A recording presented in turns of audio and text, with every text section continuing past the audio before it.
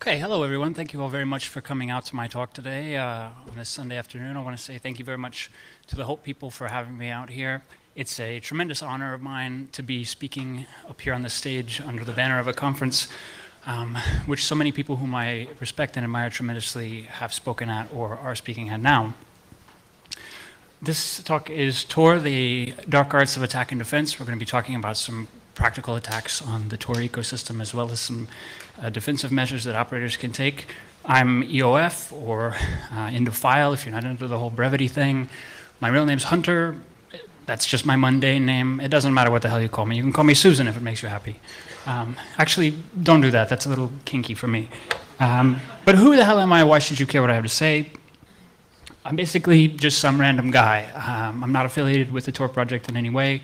I really respect the work that they do. I just don't have anything to do with them. My background is in pen testing, security research, NetSec, sysadmin type stuff. I consider myself a hacker. I think it's important to clarify what I mean when I say that, because I think, unfortunately, that term has been distorted and perverted, not only in the media, but in the cybersecurity industry. When I say I'm a hacker, I mean that I'm someone who enjoys playful cleverness. I like asking questions and refusing to stop asking them. I mean, you could ask 10 different people, what does being a hacker mean? You'd probably get 12 different answers. But I put it as a separate point because being a hacker has absolutely fucking nothing to do with what your job title is or what letters you have after your name. So why would I want to give this talk? Well, I think that, fundamentally speaking, I think that the freedoms of privacy, freedom of expression online, anonymity, so on and so forth, these are more than just online rights. I think that they're fundamental human rights. But a right is not a right if someone can take it away from you. So rights stay our rights by virtue of our ability to defend those rights. And some of the ways that you can defend your rights against the surveillance machine is by using software like Tor. But using software is not necessarily enough, because just as you would seek to exercise your rights, there are entities out there that would seek to subvert those rights. So you need to understand the security of the software that you're using and understand how to use it in a secure way. I also want to give this talk to showcase some examples to help maybe inspire further security research on the Tor ecosystem. A brief outline of some of the things we're going to be talking about. I presume that if you're here today and you're at this talk, you probably have at least a basic level of understanding of what Tor is and how it kind of works. So we'll just do a brief overview of how it functions, talk about some of the limitations of it, some of the motivations an attacker might have, explore some of the different components of the network ecosystem that you might target for attack, take a quick look at a couple case studies in recent years, and finally wrap things up with some defensive measures. What this talk is not, I just want to get this out of the way straight up. There's no Tor O-Day here today, guys. Sorry if you came out here for that. I'm not going to be talking about cracking encryption, not a lot of spy thriller stuff. I know sometimes certain media outlets like to sensationalize stories involving privacy and encryption with narratives about espionage, which is useful sometimes, but that's just not what this is. And try to limit the discussion about the dark web, deep net, dark net, whatever the hell you want to call it. Unfortunately, when looking at practical examples of Tor security, there's not a lot of other places to look, so we do have to look at it a little bit. So just a very brief overview. As I say, I assume everybody here is probably at least basically familiar with it. How does Tor work? This is a slide which you may have seen before, depicting a Tor connection to just a basic site on the internet. You have the client initiates the connection to an entry guard. It's then forwarded through some hops. There's some encapsulation and encryption before it gets spat out the other end, and then eventually comes back through the same circuit. The way it functions is encapsulating these like the layers of an onion, so that none of the nodes can see what the actual content is or know the originating source. Onion services are a little more complicated in how they work. Just a very, very high level overview of how they function. You have an onion service that chooses a series of entry points. It then publishes these to a descriptor. When a user tries to access that onion service, they retrieve the descriptor from the distributed hash table, initiate a connection to the rendezvous point, and then utilize that channel for communication. Why would an attacker target the onion ecosystem? There are a few different reasons. Obviously, data theft in the case of onion services that are maybe, for example, illegal marketplaces that are dealing with high levels of cryptocurrency. They may be motivated to steal cryptocurrency or steal other data. Recovering metadata, targeting nodes or things like that to see what connections were made to this host, from where, when, for how long. Spying on communications, just trying to see what the operators are doing, who they're talking to, what they're talking about. Law enforcement may have legitimate cause to target onion services and users in the case of child abuse material and so forth. Defacement, sometimes you see that. Competing services in the ecosystem will, hack one and put it in, hacked by elite hacker squad or whatever. Furthering additional attacks, so network level attacks, or taking over an onion service to try to target the users. And of course, the traditional kinds of things we always see, like dissemination of spam, malware, botnets, denial of service. Some of the things that Tor cannot protect you from, it cannot protect you from what's called a global passive adversary. If you have someone that can see everything coming in and out of the network, it can't protect you from that. It can't protect you from malware on your workstation. That maybe seems obvious to people in this room, but I've seen a lot of questions about that online. If you have a keylogger on your machine, it doesn't really matter if what you're sending out is encrypted if some attacker is stealing it before it even gets sent. It can't protect you from the Borg. You will be assimilated if you encounter the Borg. And it cannot protect you from yourself, which seems kind of silly, but if you're using it in an irresponsible way, you're going to mess up and you're going to get de-anonymized or worse. So a brief overview of network level attacks. In researching this, I found that a lot of network level attacks have been researched really thoroughly, and they're absolutely awesome and they're definitely worth researching. But due to time constraints, I couldn't do a deep dive in any of these.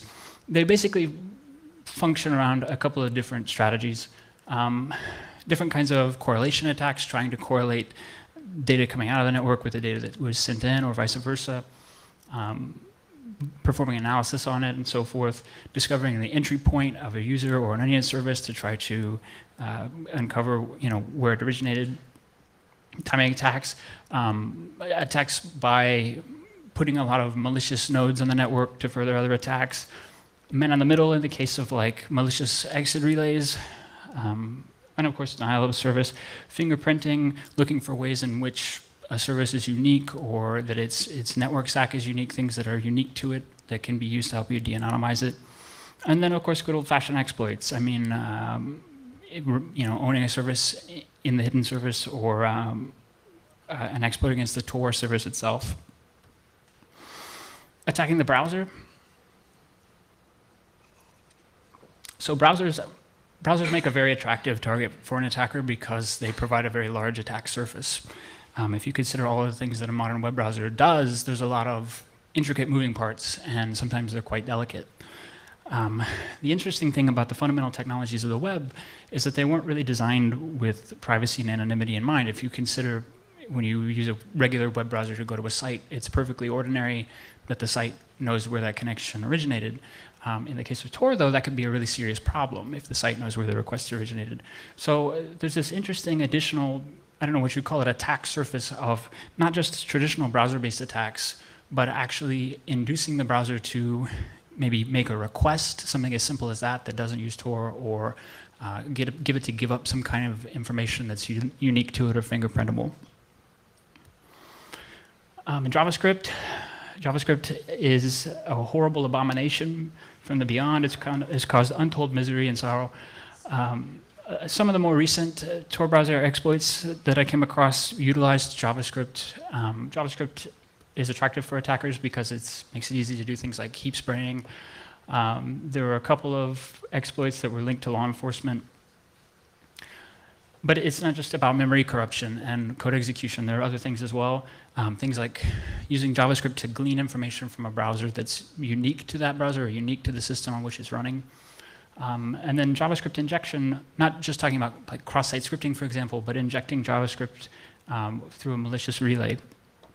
JavaScript is not the only culprit, though, and disabling JavaScript is not a cure-all. There have been some interesting attacks that have not used JavaScript in the past. There was an attack in 2017 that was called Tormoil, basically using a file URL caused an IP address leak. There's an interesting bug that I think only affected really limited versions of the browser in like a specific time frame, but it's still interesting to think about an attack outside of the traditional attack model we think about in browsers. Essentially, it was possible to, if you operated a malicious relay, exit relay, and you had a spoofed or valid TLS cert for addons.mozilla.org, you could spoof the response back to the browser's auto update and get it to download a malicious extension.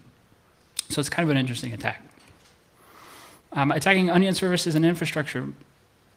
There's really nothing magical or special about them.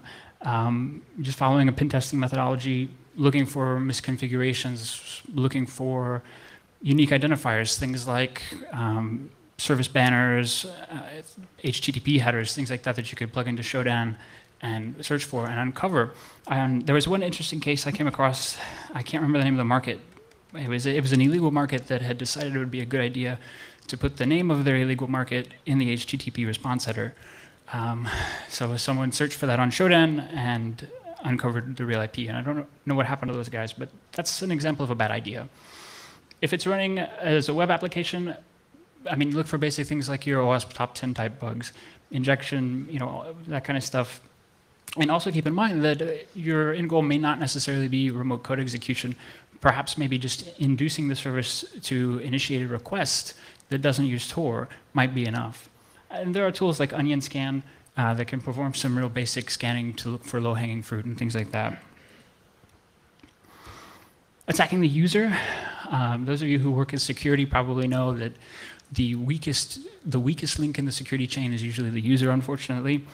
A lot of attacks that we've seen on users in the Tor ecosystem kind of fall under the umbrella of social engineering. Things like phishing, again, in the case of darknet markets and so forth. Cloning an onion service, just creating a copycat, maybe even creating a lookalike hash or something like Scallion to have it look more legitimate and induce people to visit it.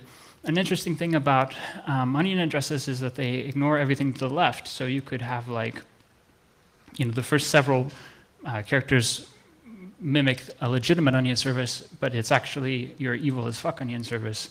And somebody not paying attention might not notice that. Things like malicious files, getting people to download files and execute them outside of Tor. And then threading together OPSEC failures. Particularly in anonymous communities, maybe you're targeting an individual user, just looking at ways in which this person has made OPSEC mistakes or spoken about themselves or other things that you can kind of piece together to either begin de-anonymizing them or gain enough information so that when you finally do uncover them, you have a case against them. Some interesting case studies. So each one of these could probably fill a talk in and of itself. And there have been a lot of talks about these. Silk Road happened like 300 years ago, I think. But essentially, the operator of Silk Road, Ross Ulbricht, made a couple of careless OPSEC mistakes. He associated handles he had used previously with his onion operations. The FBI was able to get the Silk Road service to give up its real IP through some mechanism. It's disputed how they actually did it. But basically, with all of that, they were able to build a case, and he's on prison.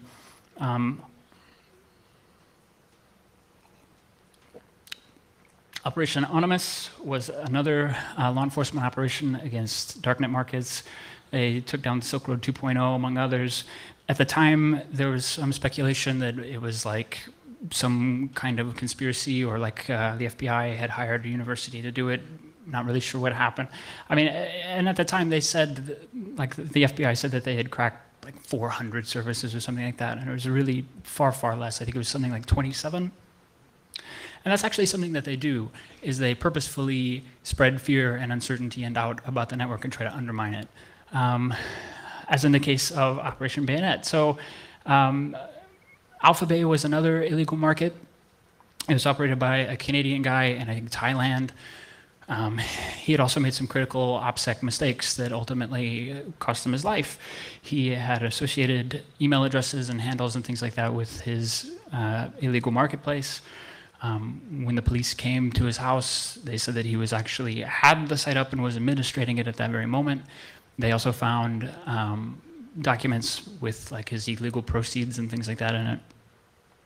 And once that was shut down, a lot of people fled to another competing market. But what they didn't know was that law enforcement had actually already infiltrated it. And they had done a number of things like induce users to download like a transaction summary that was actually a malicious Excel document.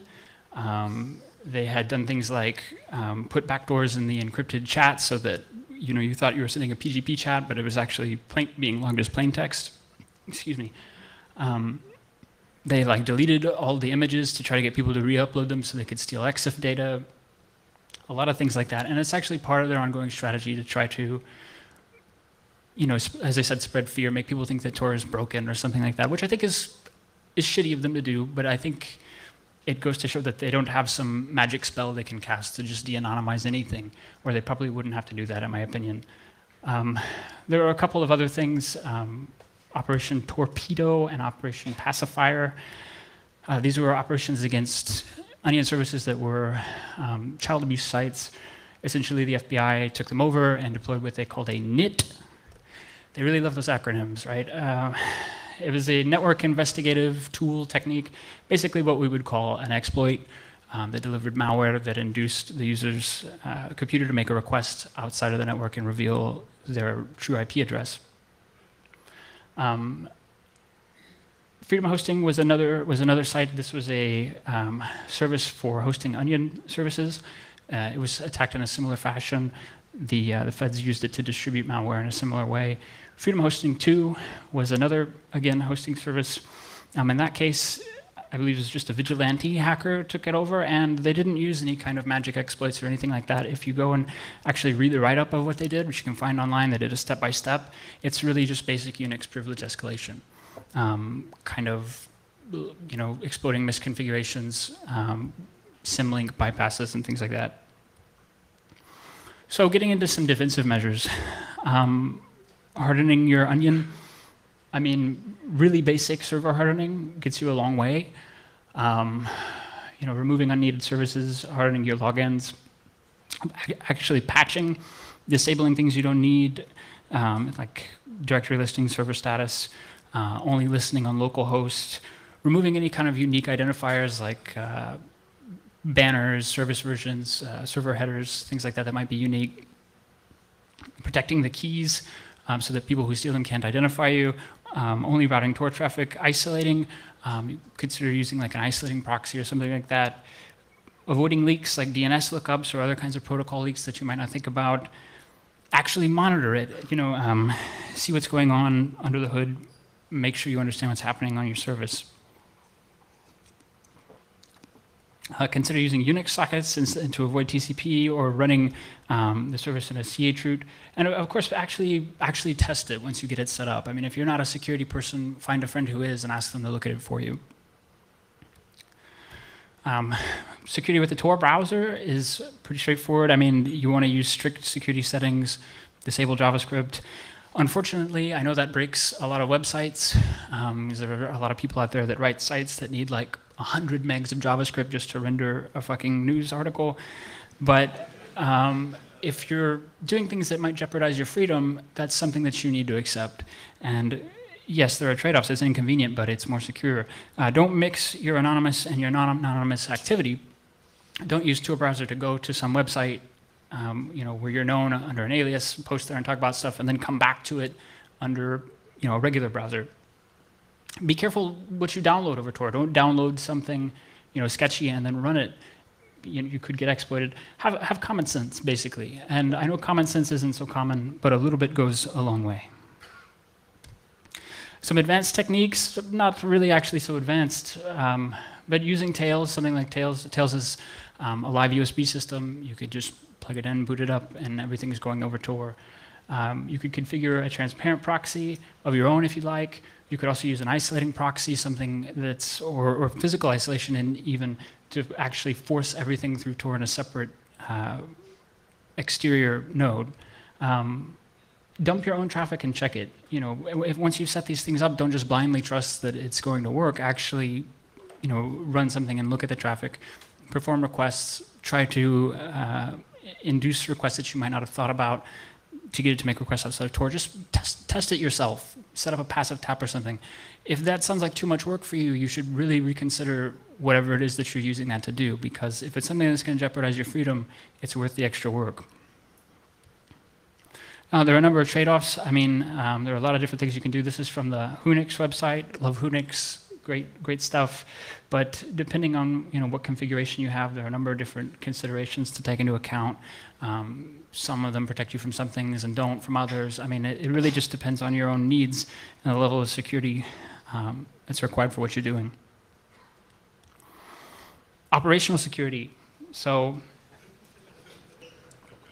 operational security, I think, kind of gets brushed aside a lot because we kind of take it for granted. We all think like, oh, I'm smart, I know what I'm doing. Those famous last words. And I think that it's been shown that a number of people who were quite successful at doing bad things probably thought they were untouchable, and they ultimately got caught due to operational security mistakes. So the rule zero, the cardinal rule of OPSEC, if you ask me to boil everything down to one thing, it's shut the fuck up. I mean, that's pretty straightforward. Just don't. But don't talk to people about things that you're doing that could jeopardize your freedom. I can't tell you how many times I've had total strangers come up to me, like at a security conference, and start telling me about things that they're doing that maybe could jeopardize their freedom, and it's not a good idea to do that. Don't reveal operational information. This is an interesting one. You don't want to talk about it, like in the case of anonymous communities and things like that. You don't want to talk about things that you have done, things that you are doing, or things that you intend to do. And you also don't want to talk about what you're using. Don't tell people what software you use, what versions you use, what your configuration is. That's just giving them more information to target you. Trust no one. Don't trust me, certainly. But really, don't trust anybody on there. I mean, your friends in IRC are not going to go to jail for you, so don't trust them. I mean, don't trust the hidden service that you're visiting. For all you know, it could have been owned by law enforcement, or it could have been owned by some kind of oppressive regime or something like that. Don't mix business and pleasure. If your activity that you're engaging in is something that is vocational, then you need to treat it with a degree of professionalism and recognize it as that, and don't start doing it for fun. If you use drugs or alcohol, don't go do it while you're under the influence, because you're going to get sloppy and you're going to make a mistake. Don't work from home. This is an interesting one. There have been cases where, okay, so you're using Tor and we can't see what's going on, but let's say that we're investigating you, and it can be seen that, okay, this person at this house is connected to Tor at this time, and this alias is active in this IRC at this time. And there have been cases where that's actually happened. Be paranoid. I mean, again, that's just a big rule. It's just you have to be paranoid. In fact, I think the Grug put it best when he said you have to be proactively paranoid. Paranoia does not work retroactively. What's interesting about operational security is if you're conducting operations, you have to take on the role of a defender. And if you're in security, you understand how hard that actually is. Because the attacker, they just need you to make one mistake. They just need you to screw up one time. And that's really hard to not do. So you need to be paranoid. Compartmentalize, not just from a technological point of view, putting things that are, that you're using for anonymous activity separate in separate machines, and so on and so forth. That way you don't accidentally forget to enable Tor when you connect to that IRC server that one time. But also compartmentalize your life. I mean, if you're engaging in activity that could jeopardize your freedom, and I'm not just talking about doing illegal stuff. I'm talking about if you're a leaker or a journalist or something like that, you want to keep that part of your identity separate from your real identity so that it's not correlated. Keep a clean house. Don't leave things lying around that could incriminate you. The Canadian guy in Thailand, they show up, he's got my illegal drug money on it, in an Excel doc. I mean, or if you're a journalist or a leaker and you've got documents that are really going to piss some people off, maybe don't just leave them lying on your desk. Don't talk to the police. I hope that goes without saying. The police are not your friends. They're not there to help you. They're going to lie to you, and they're going to try to get you to incriminate yourself. So never talk to the police. I'm not a lawyer. If you need a lawyer, go get one, because I'm not one. But a basic rule is don't talk to them. If they try to get you to talk to them, demand a lawyer. And finally, don't get in a situation where other people have got power over you or are able to blackmail you in some way or get you to take risks for them. And finally, surveillance self-defense. So this is the NSA logo. Surveillance self-defense is kind of a tricky thing because it's easy to make recommendations about, oh, use Signal, use Tor, but I don't think that that actually solves the problem. And I'm not saying that people shouldn't do that. And I'm not saying that we shouldn't write that kind of software. That's absolutely an incredible thing to do, and I have a lot of respect for the people that do it. But I think fundamentally, we have to understand that surveillance isn't going away right now. It's actually seems to have gotten much worse, at least here in the United States, in my recent memory. And I don't know that writing blog posts is going to fix it. So I think that what we need to do, or if you really, really want to piss them off, what you actually have to do is organize, like politically organize. Not just like disparate things and writing your congressman. I mean, that's important, don't get me wrong, but I think actual political organization is one of the things that's going to have to happen for surveillance to stop at a fundamental level. Now, I'm not like a political activist or an organizer, so don't ask me how we do that. I don't have all the answers I did, but I see that as really the only way that it's going to go away. So I'm actually like really under time here, and I appreciate everybody coming out. Thanks to the Tor project for all the work that you guys do. Thanks for all the prior researchers. I'm really standing on the shoulders of giants with this. There's going to be a companion write-up to this soonish, whenever I stop being lazy and put it up. If you want to stalk me on Twitter, go ahead. Otherwise, I think we have some time for questions. So if anyone would like to ask a question, be my guest.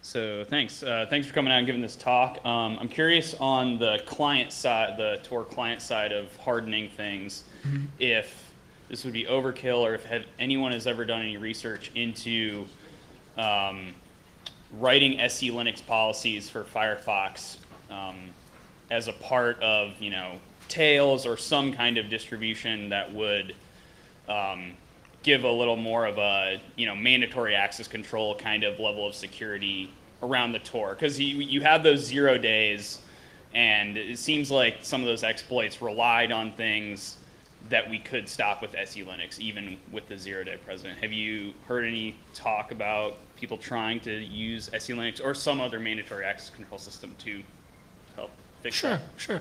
So yes, I have seen things about that online. I think that's a great idea. I would definitely love to see some stuff about that.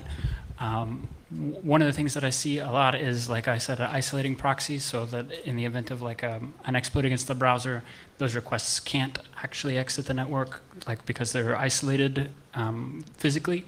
But I think that's actually that's an awesome idea. I'd love to see more about that. I have a question about an attack on the hidden on the onion itself. I am aware that the V2 onions are based on RSA 1024, which would be somewhat short if you consider like nation-state actors. Do you have any evidence that anybody has actually just brute forced a V2 RSA 1024 based onion? And if you do, would you know approximately how much computing power we're looking with and how many GPUs? No, I don't. Or GPU hours, I'd say. Yeah, okay.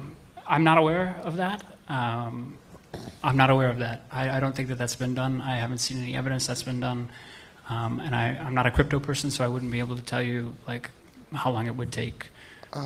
Okay, you don't need to be a crypto person. It's just if you're like a system engineer or admin and you just kind of a vague idea on like kind of hash rate and and hash rate of cards and how many you can shove into like a 4U rack, and then how many 4U racks you have in a cabinet and how many cabinets you can have in a data center. And yeah, no, I'm sorry. I don't know the answer to that.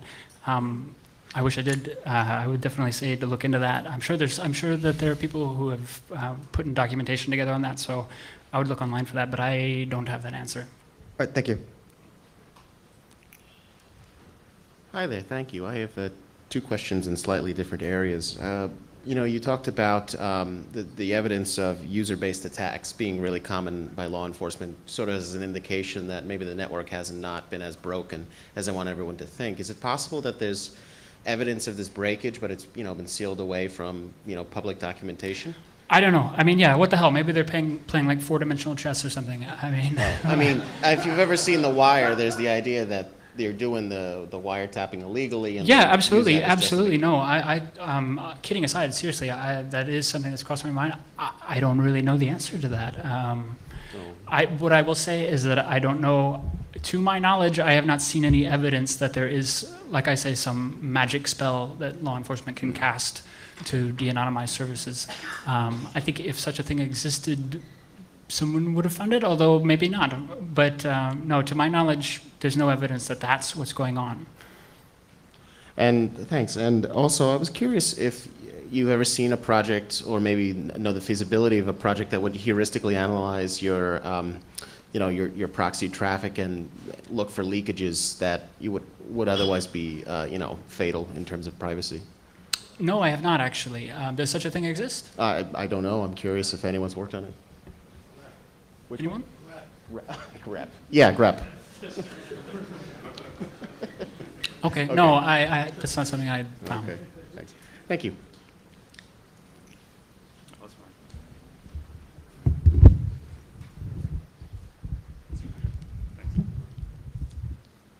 Hey, pardon me if this is a noob question, but I was just curious. At the bottom of one of your slides, it said to run into root. What can you provide a little more technical reason of why that's more secure? Sure. So, like a chroot, for example, in the case that like the service gets exploited, it kind of limits what's possible to be done from there. I can get you some more information about that if you want to get with me afterwards. I could give you some links to how that all works. Yeah, sure. Thank you. Any thoughts on comparing Tor to I2P? Compare and contrast. Okay, yeah. Well, I2P, actually, I have not looked at it that much. I am aware of it. I kind of know what it does, but it's not something I've actually researched a tremendous amount. So I wouldn't really be able to tell you that.